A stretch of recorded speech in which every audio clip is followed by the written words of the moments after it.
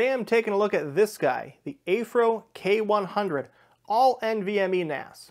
So quick rundown of features: Intel N100, 4 NVMe drives, tiny case. If you want to see more, come along in this adventure. So here's what I got in the box, the Aiffro K100. Let's open it up and see what we got. It looks pretty nice. It's got plastic wrap. Why does everyone feel the need to be like Apple level packaging these days? I would be pretty happy if there was just like plain recycled cardboard. That's just me, I guess.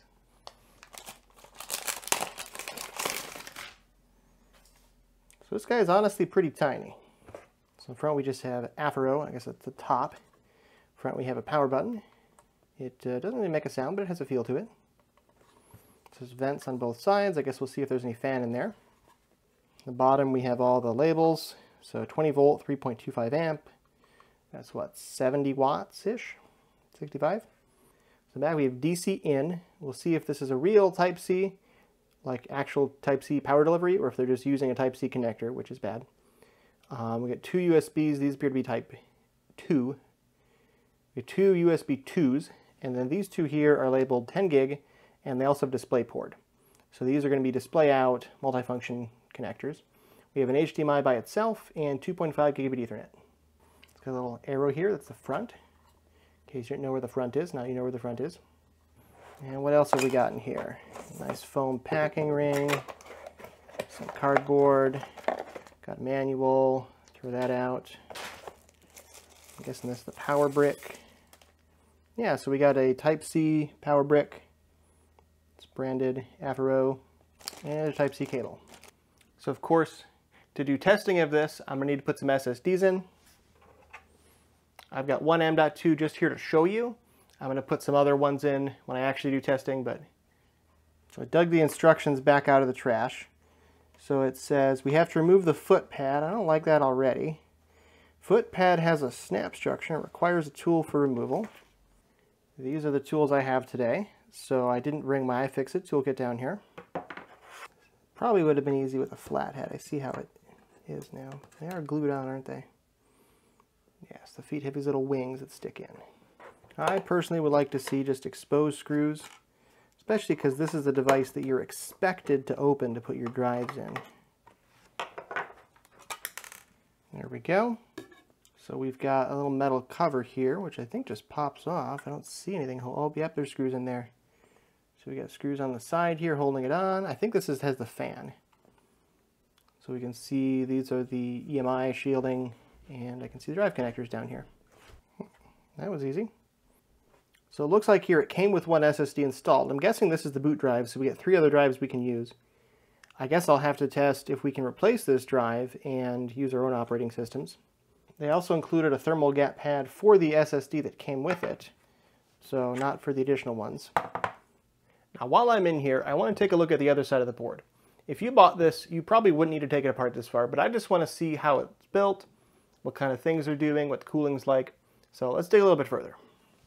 So I don't see anything immediately obvious. I see a screw that got stuck in here. Get out of there. Based on these slots here, I'm guessing that I'm supposed to lift up to free it from this screw and then slide it forward to free these connectors. Okay, so the board is one module. It's just held in by these 4 screws, which also hold the EMI shield. Not hard to get out. So looking at the bottom side of the board, we got their cooler. This looks a lot like a laptop cooler to me. So there's fins here. There's a heat pipe that runs around to the chip. And if you can see it in there, but it's a soldered chip, obviously. Looks like they've got thermal gap pads on the memory here, so the memory is not expandable, of course. There's a fan connector here, which means this connector can't be the fan, so it looks like there's a coin cell in there. That's the CMOS battery. That's neat. There's a pin header right here, which does not appear to be labeled. It's just labeled TP3501. There's another one next to it that's not populated, so it could be a UART, probably isn't though. Got a power button and 2 LEDs. So before I get started testing on this guy, since he does use Type-C power, I want to see if it negotiates with another power brick I have, how much power it uses, what voltage it needs, things like that. Type-C stuff.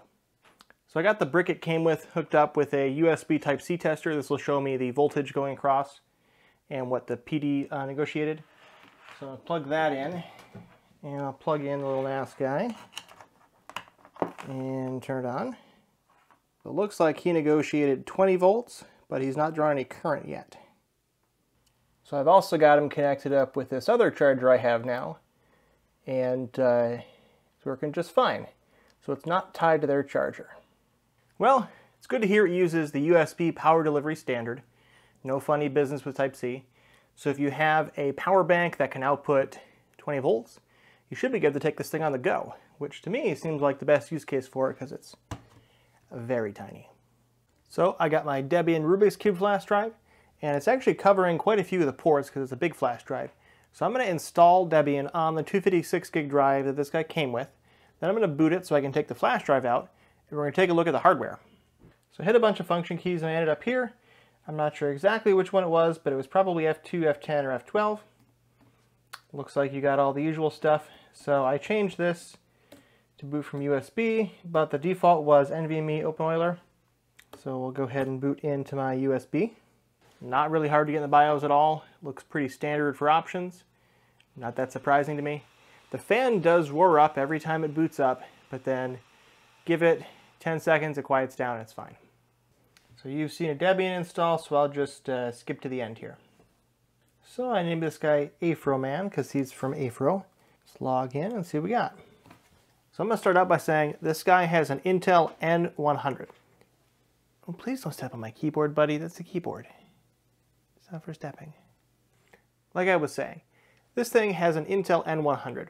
The N100 is a very low power CPU. It's 6 watts, I think, in this model.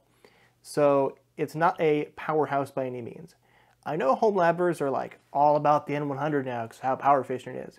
But it is PCIe Gen 3 with only 9 lanes at the chip. So we got 4 SSDs here. They're not going to be running at Gen 4 because the N100 just doesn't support Gen 4. And we're not going to get 4 lanes each because, again, the N100 doesn't support 4 lanes each. And we've got 2.5 gig, that's going to need 1 lane. That basically leaves us with Gen 3x2 for all 4 SSDs at best, and 1 lane for the 2.5 gig. So using this processor, the N100, there's basically no better they could do than that. And I guess if it's not that, then that'd be concerning. So let's check and see what it is. Oh yeah, it has a Realtek NIC, by the way. I know some people don't like that, but honestly, for Linux, it's perfectly fine. Don't forget, too, that Intel had bad NICs before, like the i225. So interesting, it shows up as having a Alder Lake Thunderbolt USB 4 controller. I didn't think the N100 chip supported Thunderbolt, so maybe they're just using the same hardware as some of their higher-end chips and decontenting it on the N100. But it shows up in LSPCI. So maybe I'll have to plug in Thunderbolt to the Type-C port and see if it works. Okay, so here's our first device. Maxio Technology NVMe controller, DRAM-less. Looks like link cap is Gen 3, so 8 gig transfers by 4 lanes. And link status is Gen 3 by 2. First Samsung drive, this one supports Gen 3 by 4 and it's running at Gen 3 by 2. Next drive, Samsung supports running at 16 gig transfers, which is Gen 4 by 4, and it's running at Gen 3 by 2. And again, the last Samsung also running at Gen 3 by 2. So that leaves the Realtek RTL8125, and that is capable of link cap Gen 2 by 1, and it's running at Gen 2 by 1. So they did about as good as they could with PCIe lanes, given that they're running the N100 chip. So it only has 9 lanes, 8 of them go straight to the 4 NVMe's, 1 of them goes to 2.5 gig. So I guess they could have gone to like a 5 gigabit controller and tried to max that out, but they're not going to do much better with an N100. The N100 is just not a 10 gig powerhouse. So that's pretty much all I have to say about the Aiffro K100. It's tiny, it has an N100 CPU, they have maximized that N1 CPU as an all SSD NAS, it has basically nothing else, but the N100 basically has no ports left, so there's not much they could have added. The model they sent me at the time of this writing with the 256 gig SSD is $449. They have a version for $399 with no SSDs. I would get that one, but it's currently sold out. So you can probably do better in SSDs on your own. The SSD is not terrible that it came with, but it's only 256 gigs, and if you're building an SSD NAS, you're going to put some decent SSDs in there. Now the bandwidth, like I said, it's Gen 3 by 2, which is still not a small amount of bandwidth for 4 NVMe drives. If you build a RAID array out of these, it's going to be much faster than your 2.5 gig NIC. Also, it's an N100, it's a 6-watt CPU. It's powered by USB Type-C power delivery, so this would make a great portable NAS if you got to take it places. It doesn't have Wi-Fi though, not that I really expected it, but I guess you could add it over USB or something. The software it comes with, I didn't even look at because it's so funky. I put Linux on it. Linux was easy, so that's a plus. No problems there. It has some high-speed USB. It can do 3 display outputs, 2 of them over Type-C, 1 of them over HDMI. 2.5 gig NIC, that's Realtek again. So this is really not a bad little box for the price, I think. So there's other things out there that are more expensive. This is a low-end CPU in a tiny box in a portable package. Hope you enjoyed this. I have a Discord server down below if you want to chat with me. I have a Ko-fi if you want to tip me. Aiffro, of course, sent me this unit, but no money changed hands, and they won't see this video till the end.